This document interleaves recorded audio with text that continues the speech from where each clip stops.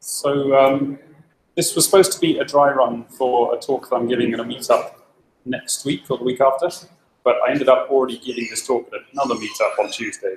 So I'm now a pro at this talk. It's going to be so smooth. Resolution as well as new one. Yes. So this is about a technique that's becoming reasonably popular amongst functional Scala libraries recently called bring your own effect.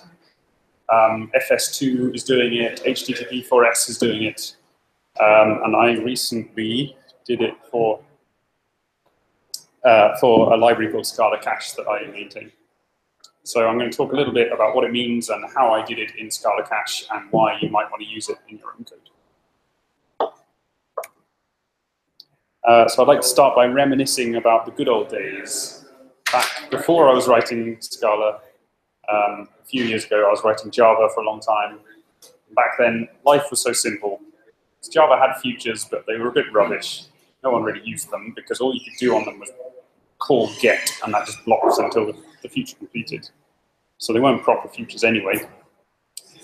So in general, if you were going to expose an API that did some kind of I/O like this, it would just return the value as is. And if something goes wrong, you just throw an exception. Why not? And it might take a millisecond to return. It might take seconds. It might never return. It just blocks the thread until it returns. So yeah, not ideal, but at least it was simple. Then I started writing Scala, and then suddenly everybody had to be reactive.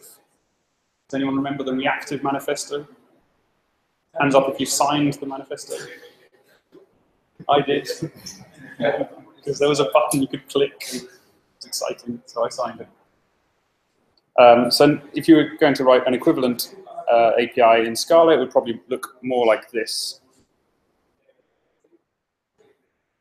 So here, everything is now wrapped in a feature. So instead of blocking the thread that you're on the current thread, it now occurs on a different thread. So the thread that you're on can actually carry on and do what you need to do. You can be responsive to user requests. But sometimes you don't want to do that. Sometimes it's just a lot simpler to do something on the same thread. Just keep it synchronous like we did in Java. So you kind of want to support both of these techniques. So if you're offering this as an API like I do in Scala Cache, you might want to have like two versions of it. You have an async version where everything's wrapped in a future, and a sync version where it just operates on the existing thread and throws exceptions. And maybe depending on what the actual implementation of that trait is, you might choose the appropriate one. Like Redis, that will be happening across the network, so it will be doing proper I/O. It should be done asynchronously. Whereas something like Caffeine, that's an in-memory cache. It takes nanoseconds. It's not going to fail. So sync makes more sense there. Or alternatively, you could think about it a slightly different way. Think of it in terms of what the user wants to do rather than the way the cache is implemented. So the user probably doesn't care that much about which implementation of the cache they're using. They care more about their own needs. Like in this situation, I want it to be wrapped in a future. In this situation, I don't. I just want to get the thing, make it as simple as possible. So you might have just one API, the trait called cache, where everything's wrapped in future. And then you might have kind of wrapper methods that sit on top of that and turn the future into just a plain old value. But then this is also kind of rubbish. It's not very elegant, and you've got these two versions of your API that you need to maintain. And I don't know, I just don't like it very much. Although this is actually what I did in Scala Cache originally. For many years, Scala Cache looked like this. And I implemented it, and at the time I thought, this isn't very nice, but I can't really think of a better way of doing it, so this will do.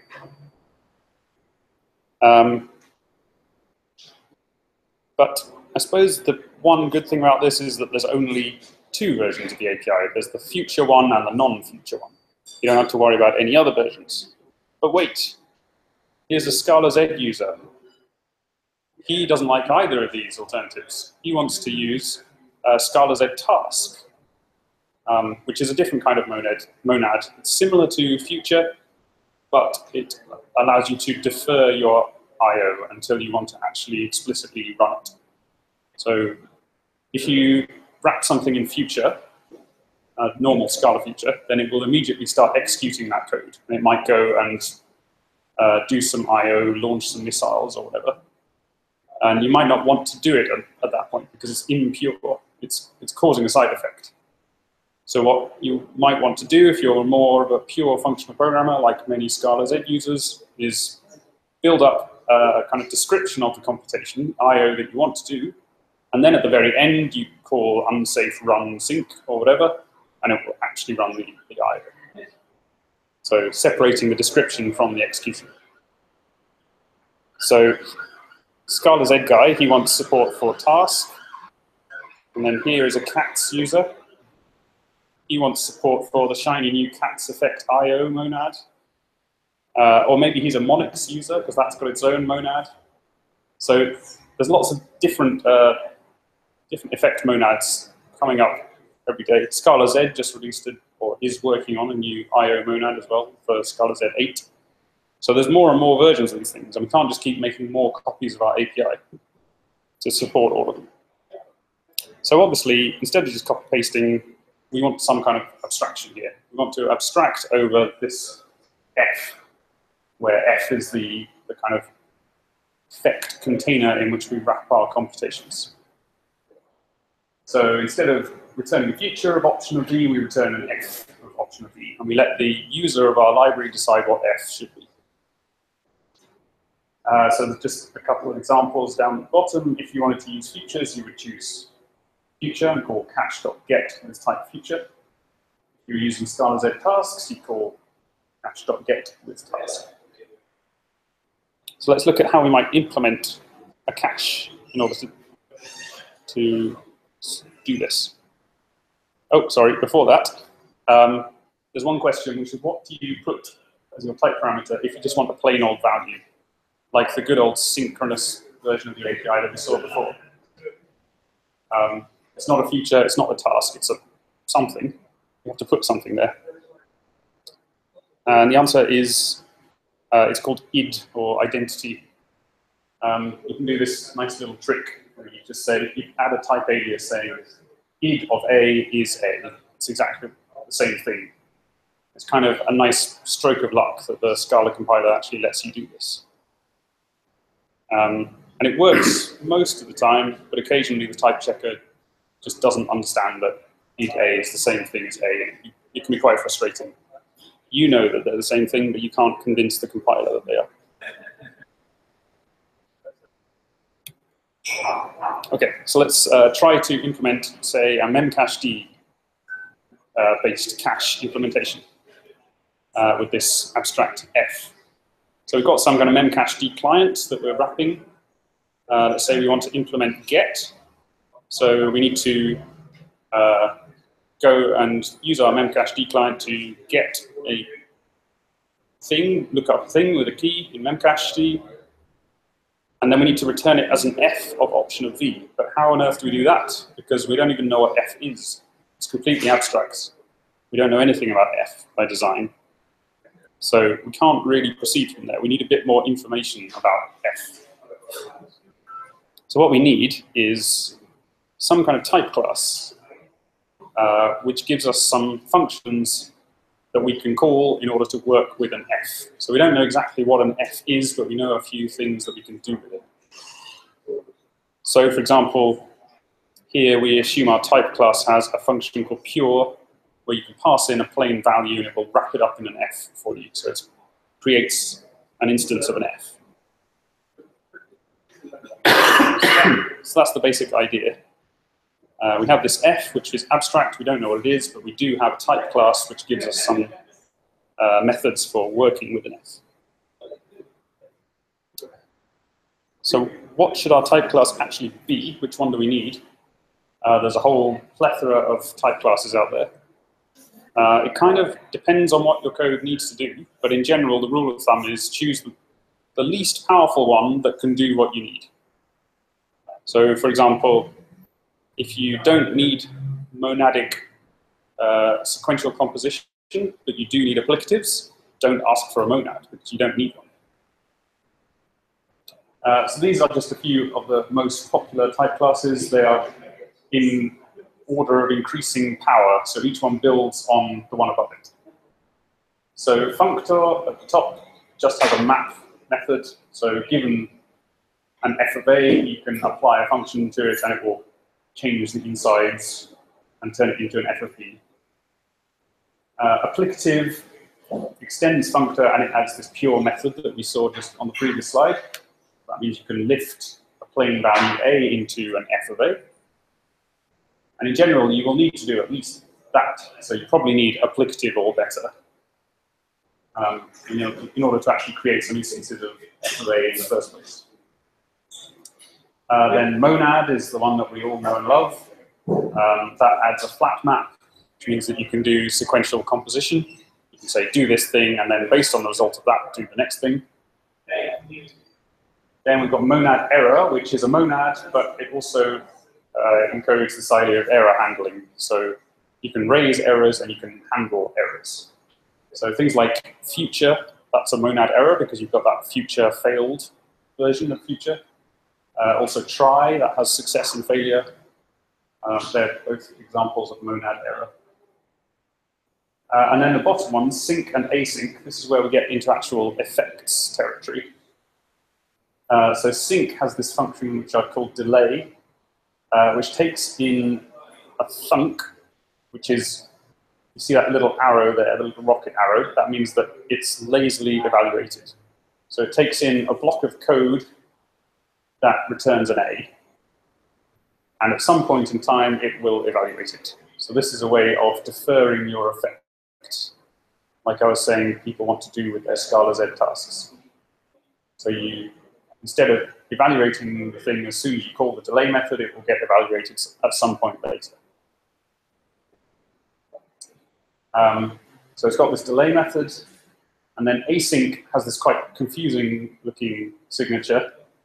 It takes in a function which, given a callback, returns unit. So the either throwable or a to unit, that is a callback, and you pass in a function which takes that callback and calls it. So I'll give a bit more explanation of that in the next slide. So a quick aside about what we mean when we talk about non-blocking or asynchronous I/O. So there's a few different ways of doing I/O. The simplest one, as we saw, is just do it on the current thread. Just make your API call and just wait until it comes back. Then the next one down is to wrap it in a future, which means that it's still blocking a thread somewhere, but it's not this thread. It's on some other thread in maybe another thread pool. So your current thread can still continue to do work. Then the most powerful version of I/O, I guess, is this kind of callback-based, properly asynchronous one, where you pass in a callback, and at some point in the future, when the I/O completes, that callback will be called. So there's no thread being blocked here. It's completely event-based. And this is how things work if you're using libraries like Netty, which do kind of event-driven I/O. Obviously, it's more scalable because you don't block any threads. You can have a lot more of these things in flight at a time.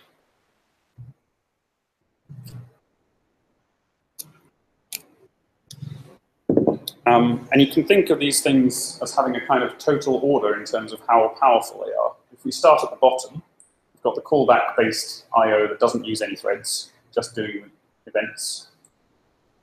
And then by wrapping it up in that little block of code in the middle, we can turn that into a future. But the important thing is that you can't go back the other way. You can't start with something that's blocking a thread somewhere in the future and magically turn it into event-based I/O that doesn't block a thread. That just doesn't work.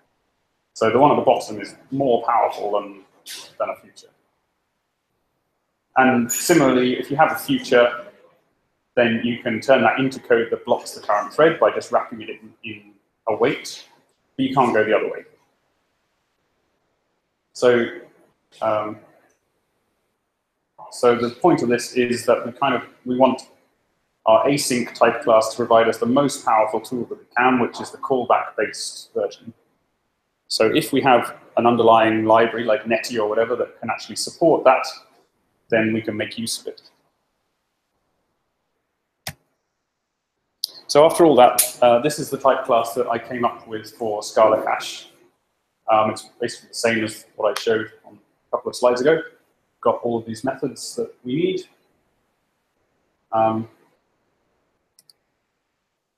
Here's an example of an instance of this type class, one for Scala Future. I won't go into detail on all of these, but you can see that mostly it's just delegating to a method that's already on Future anyway, like flat map, for example, just calls flat map on the Future itself. So it's mostly just boilerplate.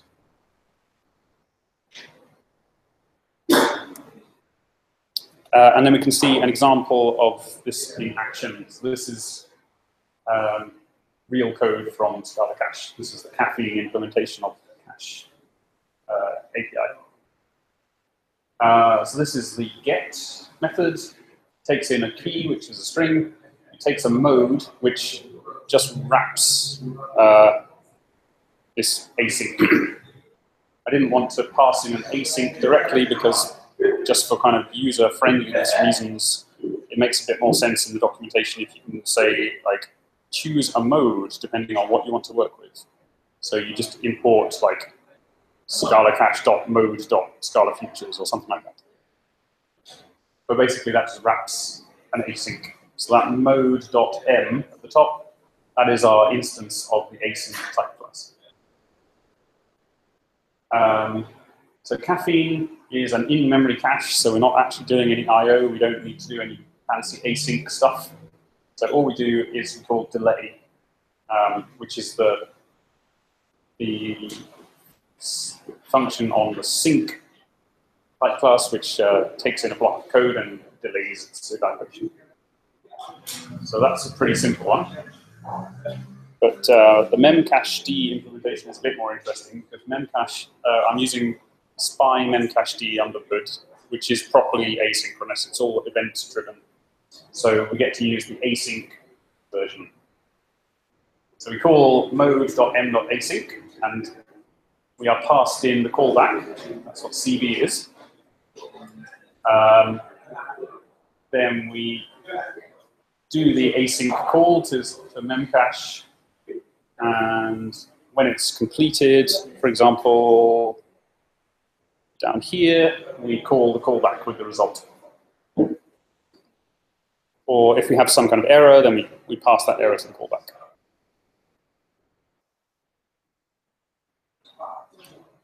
And again, this is all deferred until you actually want to run the thing. So this block of code will only run when you actually pass it a callback. So it won't run until you're ready. Okay, so that's how it all works in Scala Cache. But you might be wondering, why should I actually do this in my own code? So if you're a library author, I think the idea is just that you can give more flexibility. If you think of this F that you're returning in your API, which might be future or task or whatever, that's an implementation detail. So you shouldn't really be leaking that in your API. You should be abstracting over it. So if you can abstract over it and let your users choose the F that they want, that's most appropriate to their application, then your library will be more useful to more people. And then, even if you're not writing a library that's going to be used by thousands of clients all over the world, if you're just writing your own application where you are your own client, I think it's still useful to use these kind of techniques because they give you an extra level of abstraction that you didn't have before, which I'll talk about in more detail in a second. And they can help you to simplify testing as well. So what do I mean by extra dimension of abstraction? I mean that you can, if you think of the business logic of your code, quite a lot of it is to do with composition of operations. I want to do this thing, and then this thing, and then this thing. That's the logic that you go through, with maybe some branching and so on in there. So you want to focus on that composition and kind of tidy away all the cluttered details about what monad you might be using or other implementation details. So this decoupling can help to tidy up your code and help you focus. So an example, this is based on the identity admin service, which Steve over there and I have been working on in the identity team. So this is a service that's all to do with creating users, updating permissions, that kind of stuff. So we've got a couple of algebras here. One to do with persistence, like saving the users to the data store, and one to do with events, sending Kafka events when we've done things. And you can see both of them are abstract in this F. We don't want to worry about what that is. So we've got functions for saving users, finding users, sending a created user event. And then we've got this trait user ops, which extends both of them. And it specifies that F must be a monad of some kind, but we don't care what that monad is. All we care about is it's a monad, so we can do sequential composition. So we can write them in a for comprehension like this. And this is the business logic that I was talking about. So creating a user should involve saving the user to the database, looking them up from the database, and then sending a Kafka event saying that you've done so. And because we don't know what F is, we don't have to worry about the details. You can just see the composition.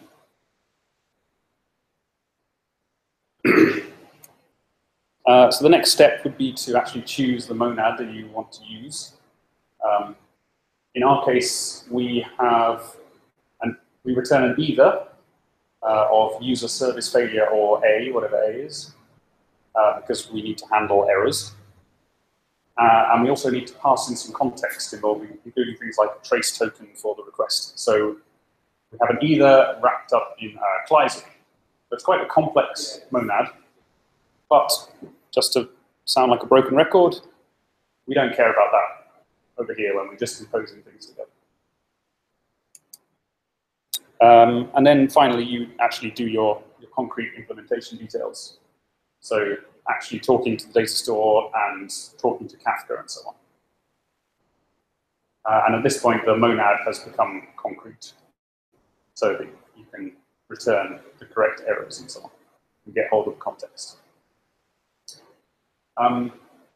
This mix-in style, where you've got code for saving things to database and code for sending Kafka events all mixed up in the same class, might make people a bit uneasy.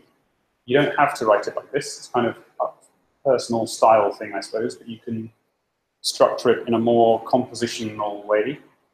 So you could have a my lovely user service that takes in what they're called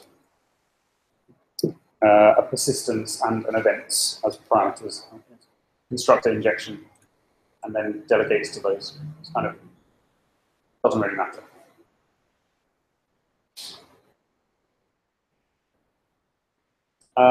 So in conclusion, abstract early and commit late, by which I mean abstract as many things as you can, as early as you can. Like, for example, this F, we don't want it to be hard-coded to a feature or a task. We want to abstract it, and then commit to a concrete implementation as late as you can. So at the point where you're kind of wiring your application together, that's where you commit to concreteness. So the only thing I didn't talk about was testing. I mentioned briefly that this can simplify your testing. It does that in a couple of ways. First is that you can test this user ops trait test this composition is being done correctly. But when you write your test for that, you can choose whatever F you'd like. So you can choose a very simple monad like the identity monad, which makes it simpler to write your tests. You don't have to worry about constructing one of these Pleisneys of either thingies. And then the other way that it can help simplify your testing is if you've got these algebras at the top, this persistence and events, they kind of represent your primitive operations that your application can do. And then anything else down at the bottom, that's just kind of combining them in different orders. So to some extent, if you unit test the things at the top, the primitive operations, then you can have a reasonable confidence without testing that create user will do what it's supposed to do. So there's kind of two elements to the way it can simplify your tests.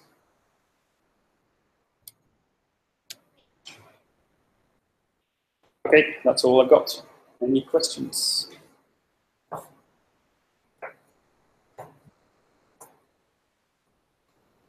Okay.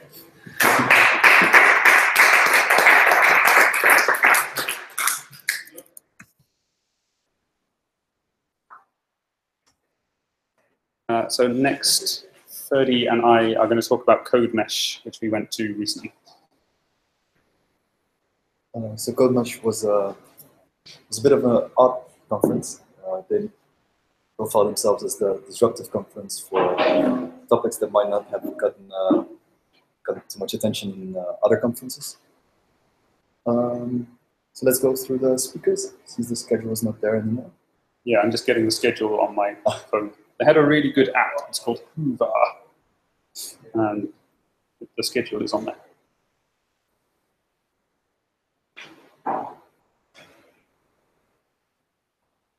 So, start with the opening keynote. Yeah.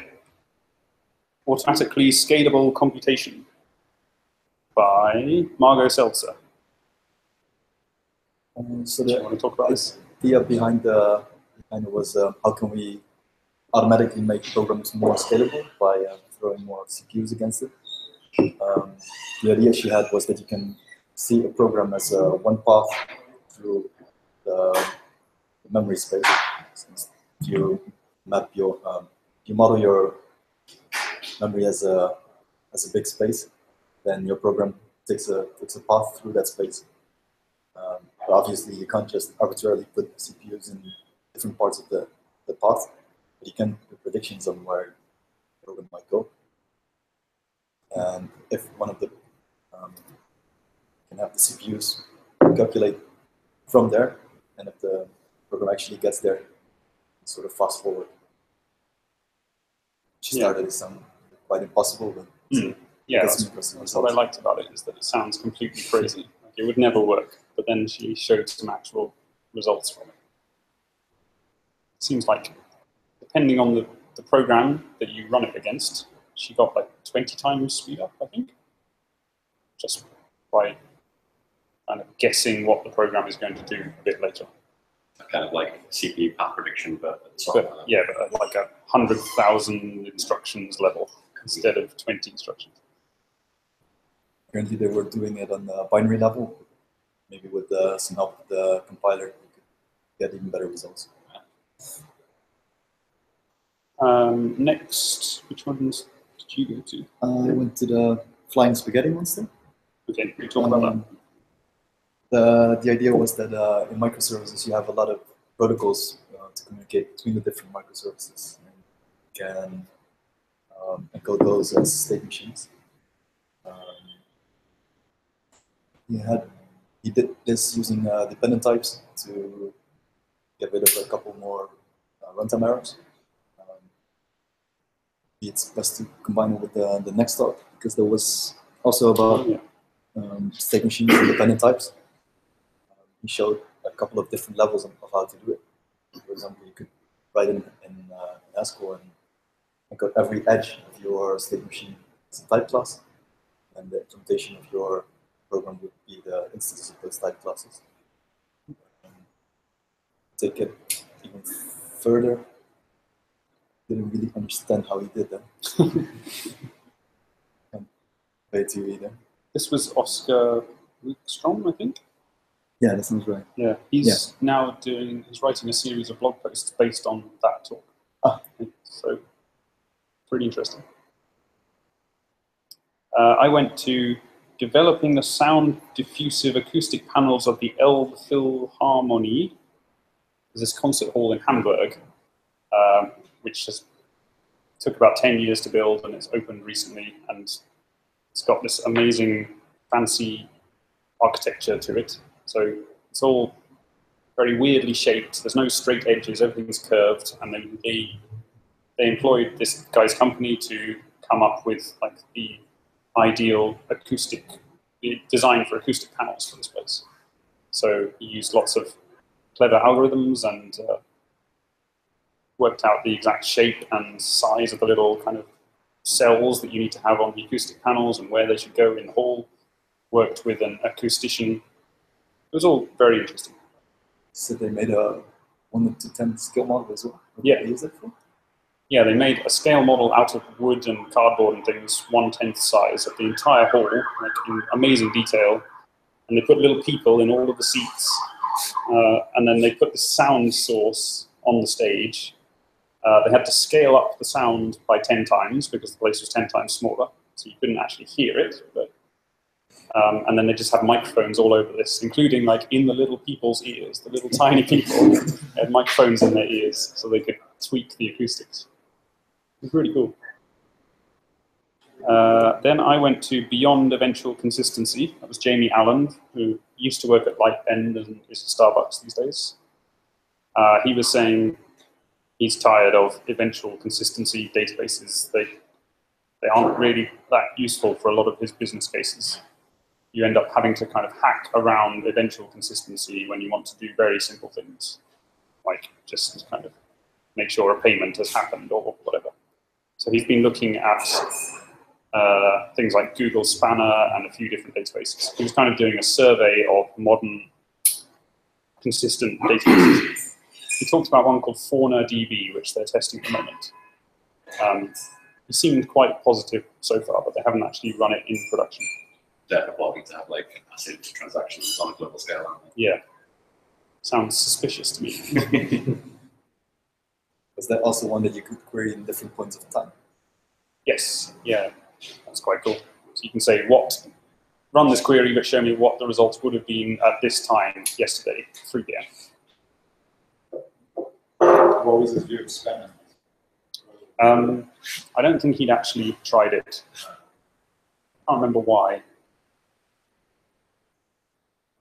He tried CockroachDB, which is like an open source version of Spanner, but because they don't have the true time thing, the atomic clocks that Google have, I think there's a minimum bound on the query, the latency of the queries. It's like 200 milliseconds, something like that.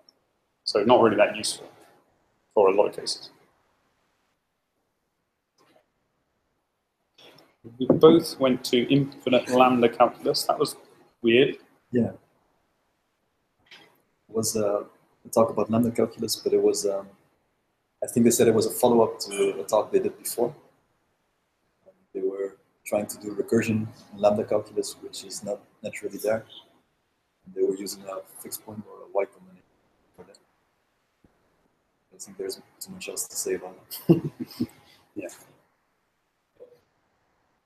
Oh yeah, then I went to Daniel Spiewak's talk about Katz effect, which is kind of relevant to the talk I just gave. It's talking about the design strategy behind that library, and just generally dissing Scala Z. Which one did you go? I went to influence of typesetting in programming with a setting in parentheses. It was a talk by a self-proclaimed weirdo that was really into knitting. She made a tool to make knitting patterns that you could use on a hacked knitting machine from the 70s, I think. And because of that, she got really into typesetting, and she gave a sort of a historical review of throughout the typesetting from physical machines to PostScript and PDF. She also mentioned a movie, Line and Type, the film, that Yes, about one of those machines. It sounds like a good watch. I went to distributed systems. What can go wrong will go wrong, which sounds quite interesting, but wasn't. Yeah.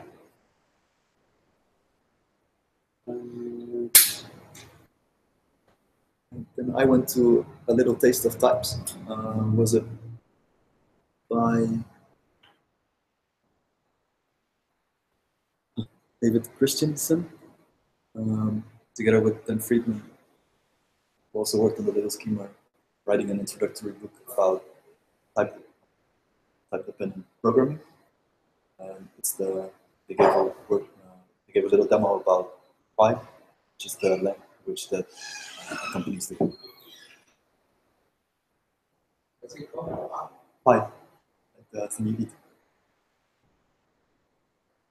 I went to blockchains, block weaves, and the decentralized revolution, which was quite ambitious. They're trying to build an internet archive, but decentralized, based on this thing called a block weave, which is like a blockchain, but better, apparently. I don't know, it was all very blockchain. And then we had the keynote by Guy Steele, which was pretty intense. It went on for like 90 minutes, and it was very, very thorough. So basically, in computer science papers, especially like type theory papers, you have this notation that people use to kind of talk about their programs, kind of like pseudocode or like type rules notation, I suppose. It doesn't really have a name, but he calls it computer science meta notation. And it doesn't have a spec, and it's just kind of grown organically. And he's become really, really interested in this thing, enough so that he looked through by hand 17,000 pages of conference papers from the last 50 years and compiled this survey of like all the different little dialects of this notation and inconsistencies between them, and then he told us all about it in massive detail while we waited for the party and the beer. Just kind of a shame because he worked on so many interesting projects. Like he's a hero. Yeah, so many languages. So we're on to day 2. The opening keynote was a history of some functional programming languages by David Turner. It was really interesting as well. It was like hearing a sommelier talking about different programming languages. He went from the lambda calculus to all the Lisps. All the Lisps. And then, one interesting thing that I took away from it was that most of the old functional programming languages were untyped, and the types were more widely used in the imperative languages. Came a lot later in the functional languages.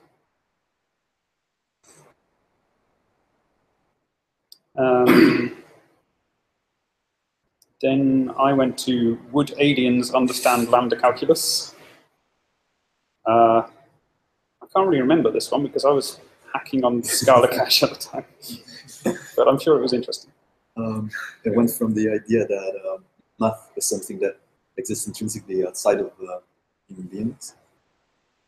Showed an experiment that babies can even count to 2. But it was also the notion of math being, or at least our understanding of math being somewhat cultural. As an example, he gave that reduction applies a notion of direction from a higher order to a lower order. From that, he gave an analysis from 3 types of aliens, of which some of them probably understand lambda calculus and some not. Next, I went to persisting object-oriented state in a functional language, Erlang, of course. Wasn't really sure what this guy's point was, but it's kind of he had this idea that maybe we could give every user their own database and just keep their state on their device and not have a central database. But obviously, that doesn't really work. Yeah. Sorry. I went to see Hexel, a big hammer for concurrency. They described the path they were taking for this tool, this extension for Haskell. How to best explain. They wanted to easily make it possible to run multiple small tasks concurrently without taxing the programmer too much about thinking the dependencies. What they ended up with was an extension to the GHC compiler that would analyze your do notations to, if possible, run them as applicatives so that they could be run parallel instead of sequential with normally PS moments. They were working on version 2 where the phases don't have to wait on each other.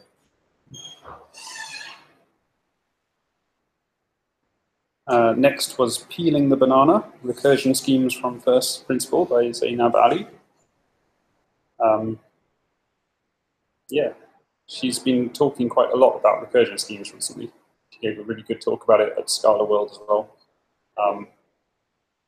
So yeah, if you want to know anything about recursion schemes, just look for her. It was interesting that she also mentioned it's a bit of a shame that during the design of Haskell, they didn't really take into account all these theoretical things. And during the answering of the questions, somebody said, well, actually, we thought it was a bit early to introduce these kind of concepts when he was part of the design committee.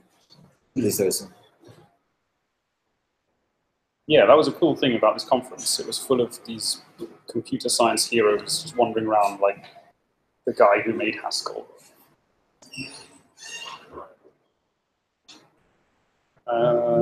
Then the next one was From Code to Construction, How to Utilize Scripting to Design Optimized Architectural Designs, which I thought was to do with software architecture, but she was actually an architect. So she was talking about how she writes scripts in her software called Rhino, in order to design cool things. That was pretty interesting.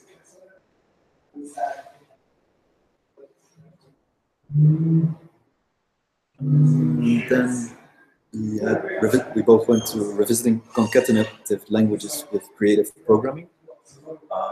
It's a type of programming that I'd never heard before, but after thinking about it, I've encountered it a lot. It's a type of programming where everything is from a function from state to state.